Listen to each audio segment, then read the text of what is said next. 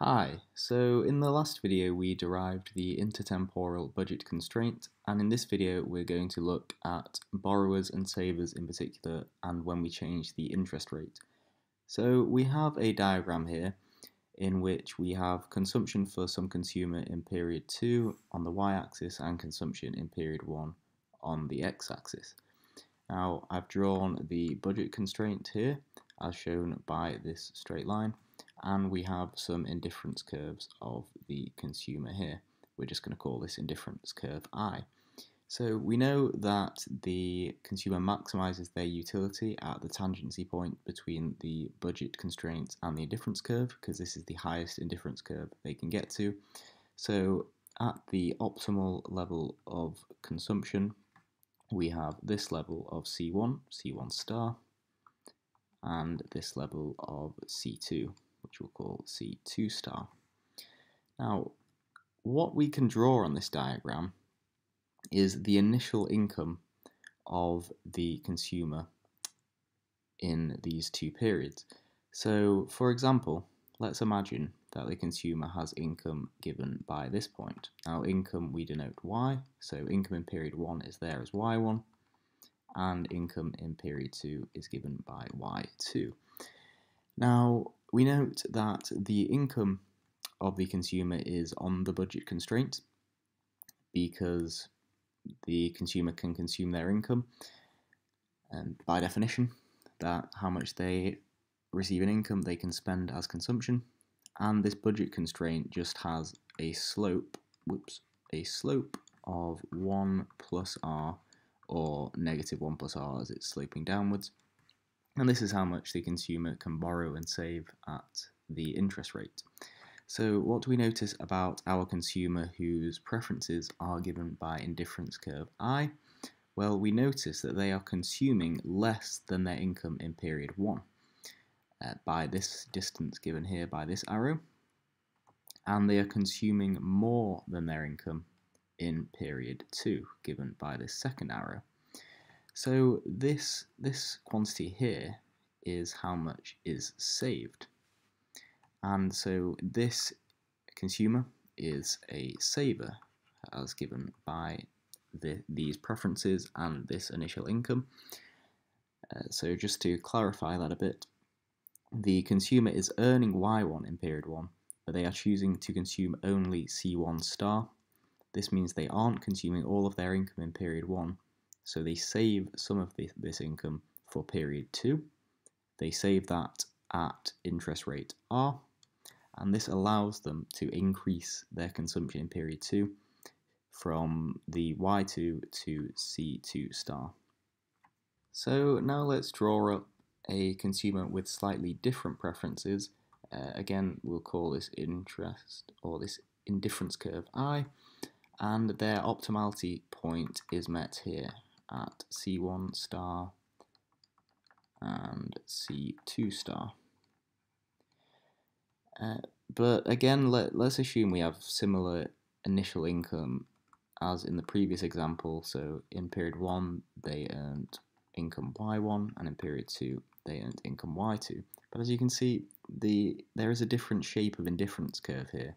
So our tangency condition actually comes on the other side of this initial income. Again, as I said, this income is on the budget constraint, as it always will be, and their optimality condition will always also be on the budget constraint. As we gain more utility from consumption, we always want more consumption, so we will exhaust our budget constraint. So we will move along the budget constraint from our initial income to our optimal condition, but which way do we move this time? The consumer consumes more than their initial income Y1, as C1 star here is greater than Y1. But how can we do that? How can we consume more than our income in period 1? Well, we borrow the amount of this arrow here. We borrow this amount. And what are we borrowing from? We are borrowing from period 2 income. So let's just write that. This is a borrower. And the borrowing, we're borrowing against our second period income. We spend more than Y1 in period 1, but that means that we have to spend less than our period 2 income in period 2. So as you can see from the y-axis, consumption in period 2 is less than our income in period 2. Again, we have to borrow at the interest rate 1 plus r, and the slope of the budget constraint is the negative of this.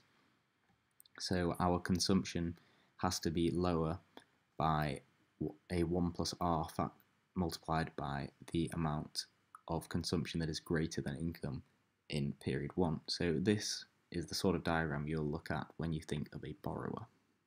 Now, it is worth quickly noting that if we look at the aggregate economy, so we look at everyone in the economy added together, we might have an indifference curve that looks something like this of the whole economy, and the tangency condition here has to be equal to the income of the whole economy.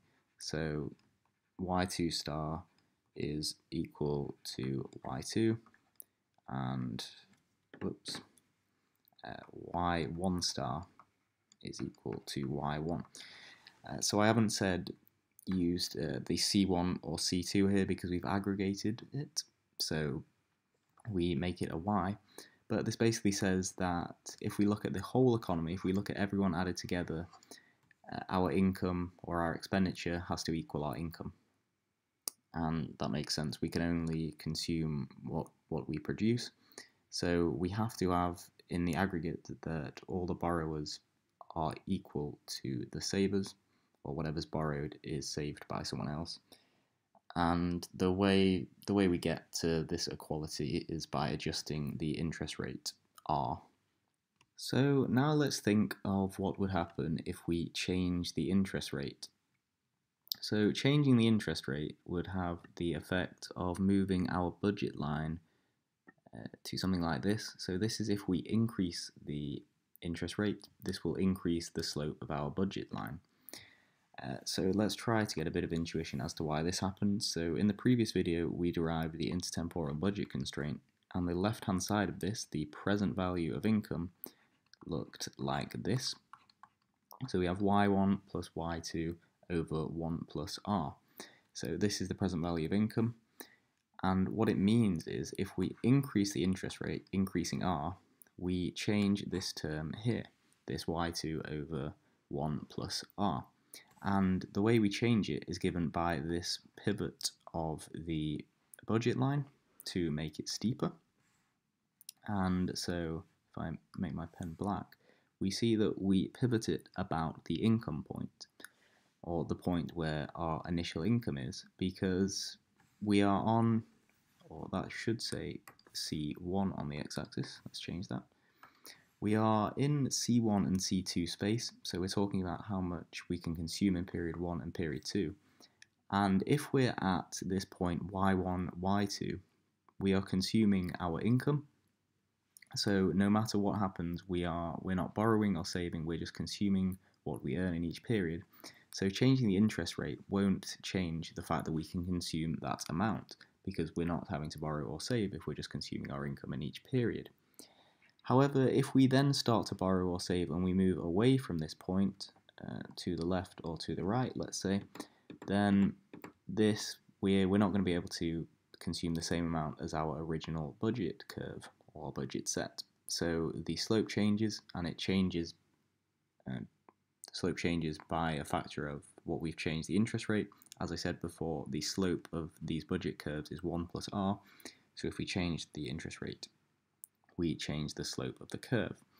So now we're optimizing with respect to a different budget constraint, but the consumer has the same preferences, so we are just moving to a different indifference curve. And in this case, we can, if I can draw this indifference curve, that's a terrible indifference curve, but it will do the job. We move to I2, and we now have this new optimality point here. We've moved from the initial point on I1 to I2 because our indifference curve has, or because our budget set has changed. And we'll notice that this is actually a higher indifference curve. We're increasing our utility. And this comes down to the fact that this consumer was initially a saver. And if we think of it intuitively, if we increase the interest rate for a saver, they are going to be happy because they earn more on their savings, so they increase the present value of their income, and this means that they can increase their consumption.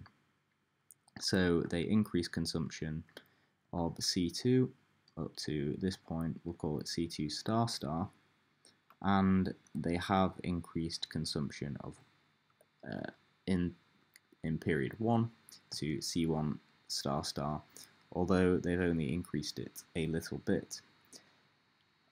How can we explain this? Well, saving becomes more attractive because there's a higher interest rate, so we have a big increase in consumption in period 2, and this comes from both an income effect and a substitution effect. And what we have is a small increase in consumption in period 1, and that comes from an income effect is the increase, and the substitution effect here is actually negative, so it is a small increase. Now, I won't go into the income and substitution effects in this video. I will cover decomposing those in the next video, so make sure to check that out. So now let's go back to this diagram of a borrower. And again, so the indifference curve has moved, and we now have this indifference curve given by this relationship and our tangency point given by a new C1 star and C2 star. So let's increase the interest rate here, and again this makes the slope of the budget curve steeper, and as we explained before, that's meant to be a line, let's get a line. This goes through our income point y1 and y2, so increasing R will move our budget set to something like that. We pivot around in a similar way to there, and if we look at our indifference curves given by indifference curve 1, this consumer's preferences will give a new optimality condition given by a tangency point about here, and this indifference curve will loop around something like this. Again, not very well drawn, but I'm not the best at drawing on the laptop. But now we have this new tangency point given here, and as you can see, we now have C2 star star and C1 star star. So what do we notice? That this is a lower indifference curve to I1, so we would prefer I1 to I2. We have moved down an indifference curve, or to a lower indifference curve would be more precise to say. Why is this? Well, our present value of income is given by y1 plus y2 over 1 plus r, but we are a borrower, as we've said, which means that we were borrowing income from period 2 to then consume it in period 1, and we are borrowing at interest rate r, but r has increased, so it's now more expensive to borrow, so our present value of income has decreased. That means that we have to move to a lower indifference curve because we have effectively got less income. So what do we notice here? That our consumption in period 1 decreases a lot. So this is from, again, an income effect and a substitution effect. We're substituting into period 2 consumption, and our income effect, we have lower income, so we also have to decrease consumption. However, our consumption in period 2 has increased quite a lot here, and this is because of a substitution effect, because it's more expensive now to consume in period 1 because of the higher interest rate, and we have to borrow at a more expensive rate to consume in period 1. So we substitute our expenditure into period 2, and there is also a negative income effect here because our present value income has effectively gone down because we have to borrow at a higher rate of interest, so we effectively have lower income. Now, what's interesting here is that the way I've drawn these curves, we have that our consumer has moved from a borrower and has now become a saver. How do we see that? Because initially we had consumption in period 1 that was greater than y1, and now we have consumption in period 1 that is less than y1. So this amount is now being saved. This isn't necessarily the case. A borrower may remain a borrower, but they're just purely taking a hit, and the increase in interest rate just hurts them and reduces their present value of income. But they will just borrow less and substitute into period 2 consumption. However, they may become a saver and say, okay, this change in interest rate is so large that actually it makes sense, given my preferences, to start to save money instead of borrowing it, and saving at a high interest rate means that I can spend more in period 2, which is what this consumer does. So it's not necessarily the case a borrower may become a saver, and it's also the case, or I should say it's not the case, a saver will never become a borrower, because it makes more sense to save more. So a saver with an increase in interest rate will stay a saver, whereas a borrower may remain a borrower, or they may become a saver, depending on their preferences. So that just about wraps up this video. Make sure to check out the playlist to see more explanation of the income and substitution effects and decomposing those. Sorry I didn't go into detail as much, but it does get quite complicated, these diagrams, and make sure to subscribe for future videos and drop a like if you found this video at all useful.